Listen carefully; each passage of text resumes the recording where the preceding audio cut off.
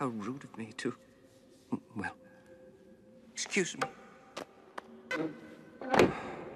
Mother won't let me near the piano.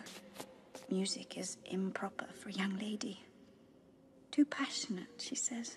If I may ask, Miss Everclot, where is your chaperone? Perhaps, in view of the circumstances, you could call me Victoria.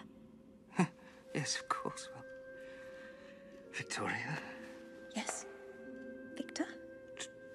Tomorrow we are to be... Married. Yes. Married. Since I was a child, I've dreamt of my wedding day.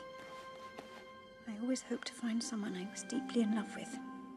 Someone to spend the rest of my life with. Silly, isn't it? Yes, silly. No. No, not at all. No. Oh dear. I'm sorry.